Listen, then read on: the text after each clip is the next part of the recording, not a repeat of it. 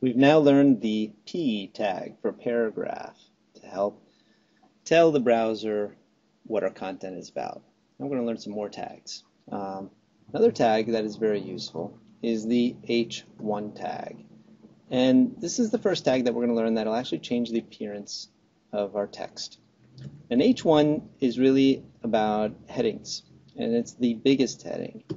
So typically you'd have this on the top or near the top of your web page, and a heading might be how much fun I have learning at UCode.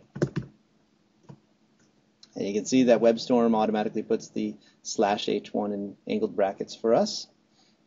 And look how it's bolder and bigger because this is our heading.